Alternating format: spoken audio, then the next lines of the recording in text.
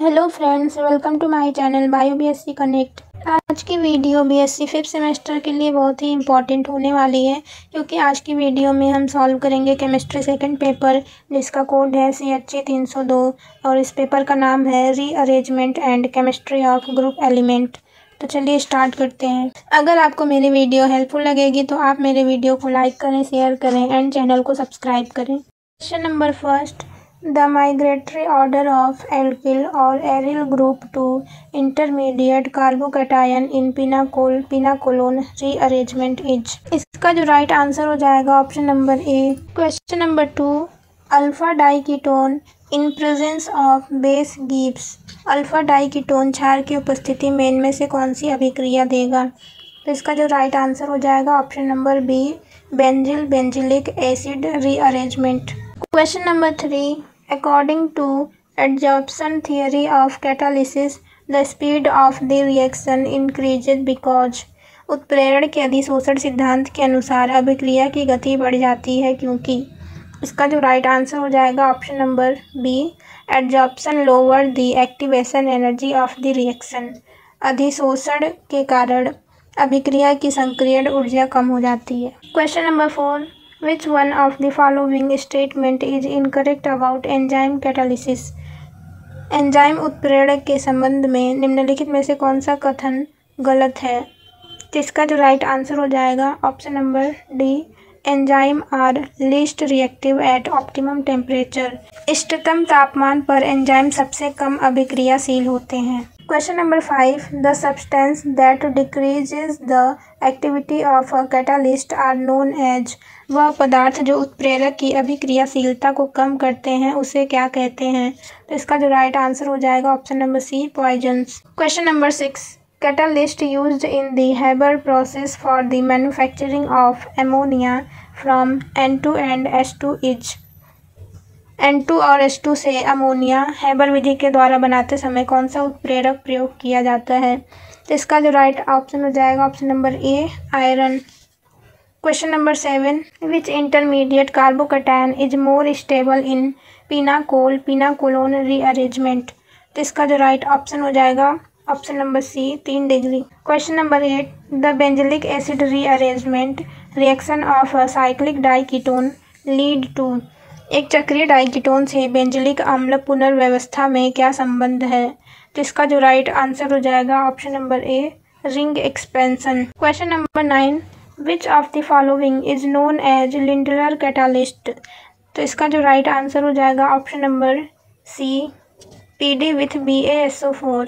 Question number 10, for an enzyme catalysed reaction a plot between 1 rate on y-axis and 1/s on x-axis gave slope m and intercept c। The correct relationship between Km Michaelis-Menten constant m and c is। इसका जो right answer हो जाएगा option number A, Km = m/c। Question number 11, which one is auto catalyst. Option है इसमें लिंटलर catalyst, option B है MnO2, option C है Zn metal, option D है none of these.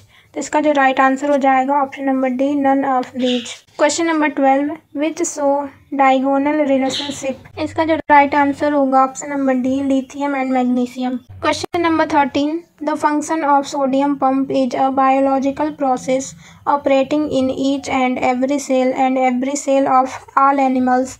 Which of the following biologically important ions is also a constituent of this pump. इसका जो right answer हो जाएगा option number A, K+। Question number 14, compared with the alkaline earth metals the alkali metals exhibit.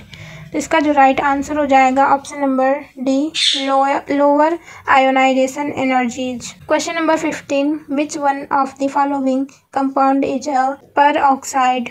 इसका जो right answer हो जाएगा option number B, BaO2। Question number 16, match list with list 2 for the composition of substance and select the correct answer using the code given. तो इसमें कह रहा है कि यहाँ लिस्ट 1 दिया है, लिस्ट 2 दिया है, तो सही फार्मूला के साथ हमें इसको मैच करना है। तो पहला दिया है प्लास्टर ऑफ पेरिस, तो इसका फार्मूला जो होता है CH4 इंटू हाफ H2O। हम यहाँ पर देखेंगे कि यहाँ पे पहला का यहाँ सेकंड है, तो इस ऑप्शन में कहाँ पर सेकंड दिया हुआ है, कहाँ पर नहीं है। तो यहाँ ऑप्शन नंबर बी में हम देखेंगे कि ए का सेकंड दिया हुआ है, तो बाकी सब कहीं पर भी कहीं और पर ए सेकंड नहीं दिया हुआ है, तो इसलिए बी वाला ऑप्शन हमारा राइट हो जाएगा। ऑप्शन नंबर बी इसका राइट होगा। Question number 17, which of the following statement is false. इसका जो राइट आंसर होगा option number A, CA2+ ions are not important in maintaining the regular beating of the heart. Question number 18. The basic structural unit of silicates is. इसका जो right answer हो जाएगा option number D. Question number 19. Boron compounds behaves as Lewis acid because of their. इसका जो right answer हो जाएगा option number C, acidic nature. Question number 20. Which one is inorganic benzene. इसका जो राइट आंसर हो जाएगा option number C, बोराजीन। Question number 21. The structure of B6H10 is. इसका जो राइट आंसर हो जाएगा option number B, नाइडो। Question number 22. Which of the following structure is similar to graphite. इसका जो राइट आंसर हो जाएगा option number C, BN। Question number 23. The hybridization and shape of CHE302 तो इसका जो राइट आंसर हो जाएगा option number C, sp3d linear. Question number 24. Scandium is a transition element but Zn is not because. इसका जो right answer हो जाएगा option number B, in case of scandium 3d orbital are partially filled but in Zn these are completely filled. Question number 25. Which of the following ions has electronic configuration Ar3d6। तो इसका जो right answer हो जाएगा option number D, CO3+। Question number 26. Which of the following has more unpaired d electrons। इसका जो right answer हो जाएगा option number B, Fe2+। Question number 27. Calculate spin on the magnetic moment of Cr2+ is.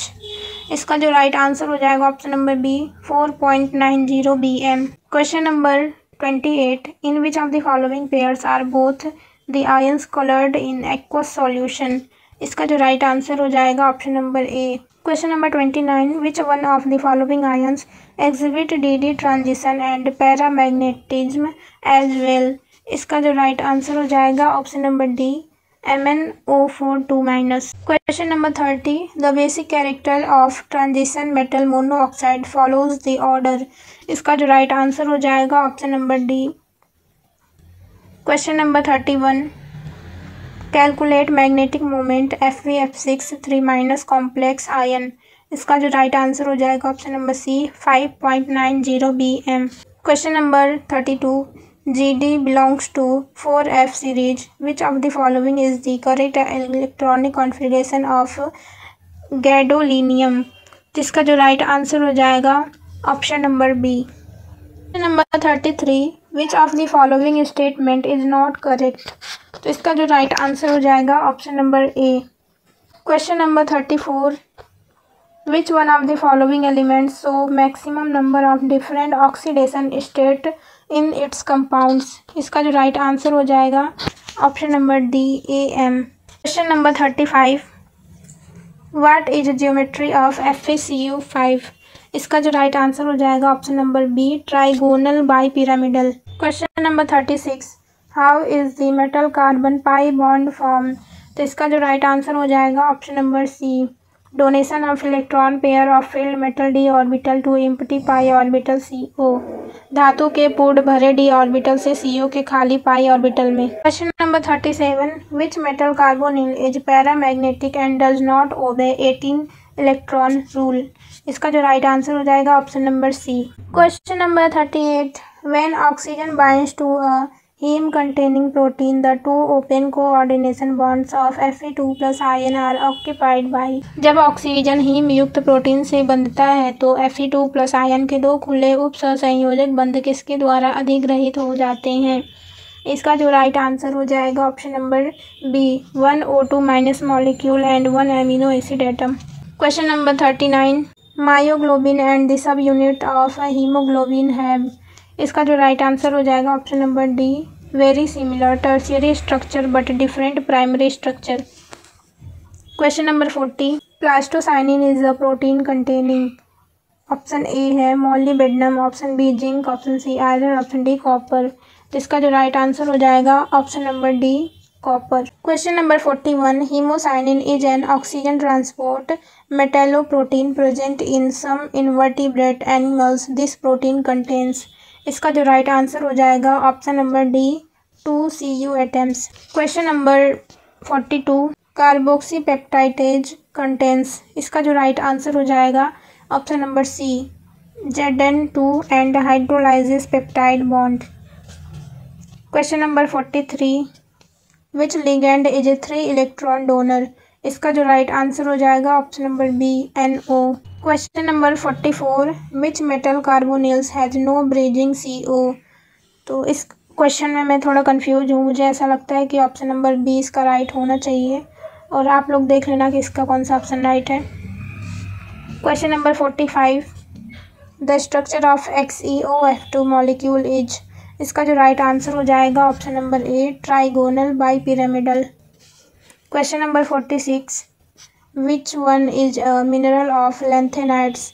इसका जो right answer हो जाएगा option number B monazite sand.